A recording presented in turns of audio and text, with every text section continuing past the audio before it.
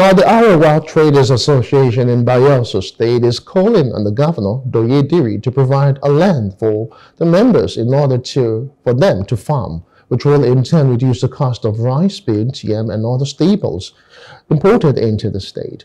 The group came up with this after a meeting with stakeholders on the association in Yenagoa. Speaking to newsmen, Secretary of the Association Abdullahi Omar informed that currently hoodlums are hijacking their goods on the highway, causing fear and panic among the members, which is also affecting their business. He urged the state government to provide modalities that would help make things easy for them.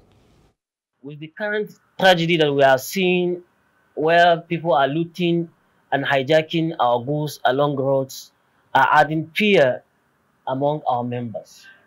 Therefore, we come to a proposal that we hope it will assist and bring this hardship and inflation down. It is in our proposal that, based on our discussion with our members, there is a high level of willingness to key in farming venture in the state.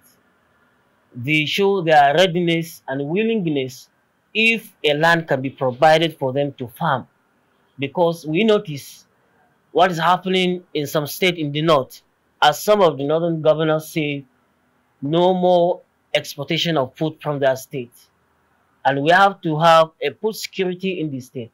Therefore, I think it is in our resolution that we put a request for approval to the state government if a portion of land can be provided for us to farm.